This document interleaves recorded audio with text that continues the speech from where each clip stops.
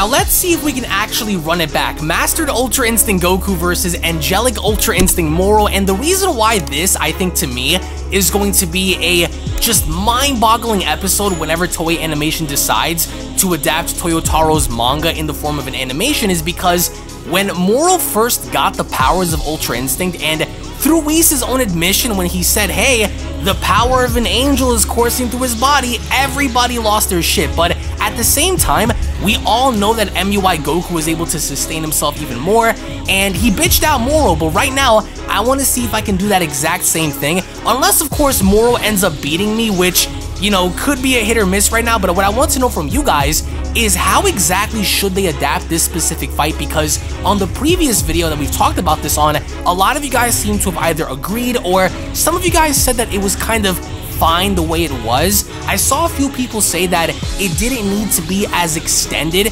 as the Omen fight with Moro and Goku was, and I totally disagree. Let me see if I can get the better of him. I don't know. Look at that aura, though. For this ISO, let me see if I can land my Kamehameha right now. Oh, wait. Oh, he moved out of the way. That's not good. So, I think that for the manga adaptation, for this to be like just a mind-boggling fight, what they need to do is, in my opinion, expand that. You know what I mean? But I don't know. Right now for this fight, because a lot of you guys were like, yo, do a rematch. All right, well, I'm gonna do a rematch with Goku and see how far we can actually go here, because I think that when we actually see this go down, and hopefully it's animated by the right people and it doesn't look like absolute dog shit, whenever this ends up being a thing, it's going to be beautiful. I'm telling you that right now, especially when Goku goes on to master the form, and even prior when he uses the Omen state to fight him with, it's going to be amazing. But let's just see, because I need to finish this dude. Let me see if I can go in ahead, and I can't seem to break through his defenses, and not for nothing, Moro was the type of villain that I really gravitated towards because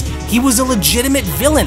He was a planet-consuming, flesh-destroying villain, and that's what Dragon Ball, I think, needs. And this right here is something that I definitely want to see happen in the Dragon Ball Super anime whenever they animate the Moro arc, which on my main channel, we're going to be covering left and right on for Unreal Ent Gaming, right? So let me see if we can endure and survive, because if we can't, then that's going to be a problem. But if we can, then that's going to be a good thing, at least for us, because I want to see. This is actually, I'm losing this fight, so I don't want to lose this, because wouldn't that be something if Goku lost to Angelic Moro in the manga? That would have been insane. I still firmly believe that the gigantic key hologram that Goku created, the Susanoo, should have been Vegeta. I think that Vegeta should have been the one to kind of use the Yardrat's techniques to kind of hold Moro in place for Goku to kind of, you know, go on and just, you know, just finish off once and for all by smashing into his crystal.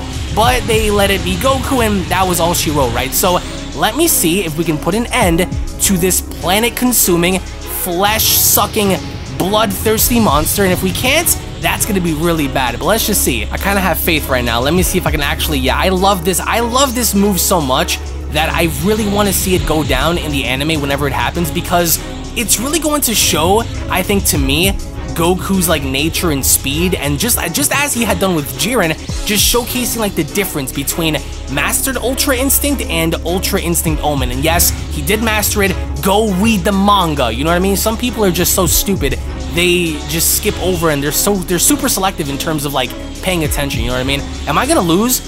Oh no, oh my god, wow. Boys, Moro beat Goku again.